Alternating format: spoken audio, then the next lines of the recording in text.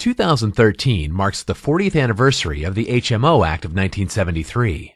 And surprisingly, we've been looking at population health in the same way for the last 40 years. We still think of primary care physicians as gatekeepers, preventing patients from getting to expensive specialists. And we still believe that the key to saving money is to prevent the occurrence of costly illness. Now, for 40 years, we've taken the same approach, sure that we were right. Turns out, we were wrong. An overwhelming majority of healthcare spending comes from a very small subset of any population, with more than 1/4 of total spending coming from only 1% of the population, and over half of the costs arise from only 5% of the people. Over half of any population, we call them the healthy majority, spends little or nothing in any given year. When we look at healthcare spending in other countries, we see an identical pattern. The costliest 10% of the American population accounts for 65% of total spending, exactly the same as Belgium. In Denmark and Canada, the costliest 10% of their populations account for 73% and 79% of spending respectively, suggesting that concentrated spending has biologic, not economic origins.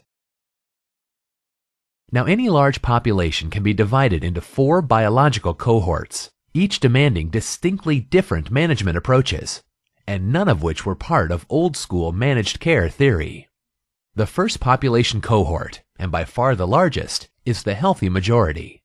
In any year, half of all Americans average only $240 in healthcare spending. So reducing total spending for this cohort by 10% would generate savings of $2 per person per month.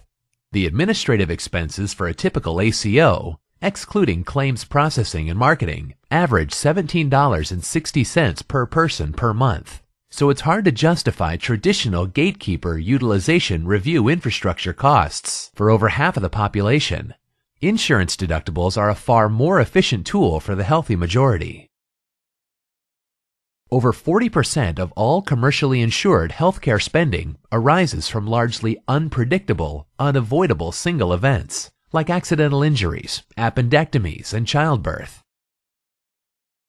The notion that we can avoid single event spending by assigning healthy people to medical homes and promoting wellness is in large measure wishful thinking.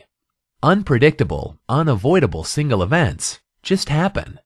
And in most cases, there is nothing that a primary care medical home can do to prevent them. The second biological cohort, accounting for about 1/3 of the pre-Medicare population and the poster child for managed care enthusiasts for 40 years, has early onset chronic conditions, such as diabetes or hypertension. Medical homes make sense for the early onset chronic cohort, but we need fewer than 1/2 as many as 1973 thinking suggested, and a 180-degree change in the way we look at the world.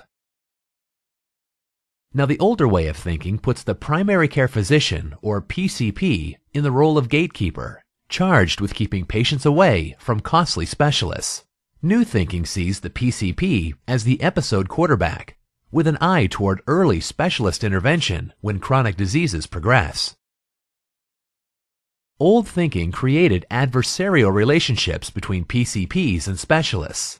A dollar not spent on specialists was a dollar PCPs put into their own pocket. New thinking creates partnerships between PCPs and specialists. Medical homes are anchored to tertiary medical centers with easy access to specialists who are seen as the cavalry rather than barbarians at the gate. The PCP's mindset changes from, "You don't need to see a specialist unless," to, "You need a specialist if." Now, the third population cohort is the subset of patients with full onset chronic disease. The orphan of traditional managed care, this group has been virtually unmanaged through 40 years of population health. These patients spend over 8 times as much as the early onset cohort, averaging over $34,500 per person per year, with 20 to 30% savings opportunities if avoidable variation in treatment is reduced. This cohort needs regionalized specialty medical homes anchored to tertiary medical resources, where multidisciplinary care teams, including pharmacists, behavioral health, palliative care, and social support services, are readily available.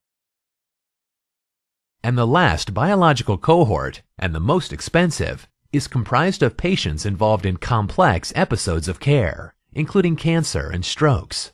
Managed care plans dealt with this cohort by establishing what were called centers of excellence.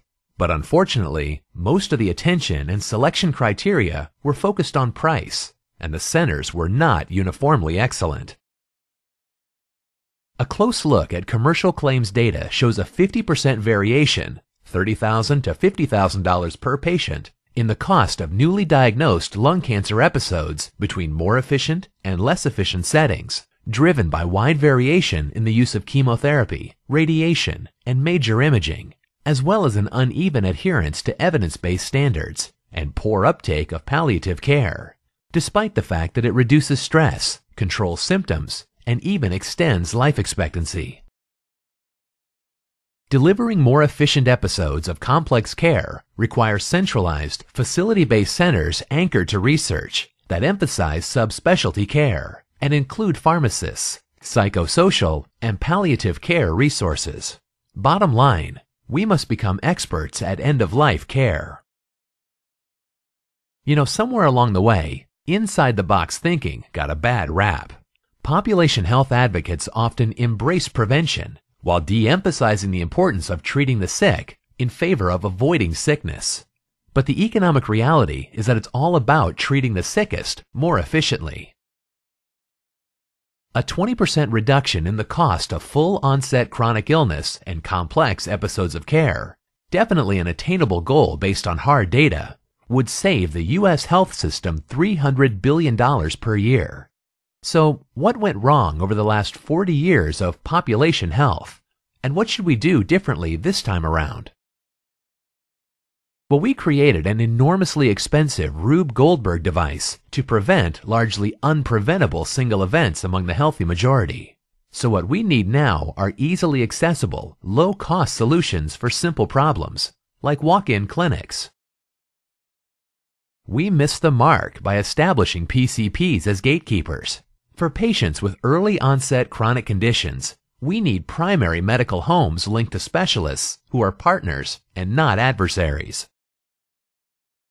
Distracted by the wishful thinking and obsessed with HEDIS measures, we all but ignored the Orphan cohort, patients with full onset chronic disease. They need multidisciplinary medical neighborhoods, anchored to tertiary medical centers and led by specialists. We coined the term centers of excellence for complex episodes, but our focus was on price, not evidence-based standards. We need comprehensive centers anchored to research, and they must actually be excellent, especially in end-of-life care. Albert Einstein once observed, "We cannot solve our problems with the same thinking that we used when we created them." For 40 years, we have returned time and again to the same approach to population health, and it hasn't worked. It's time for new ideas.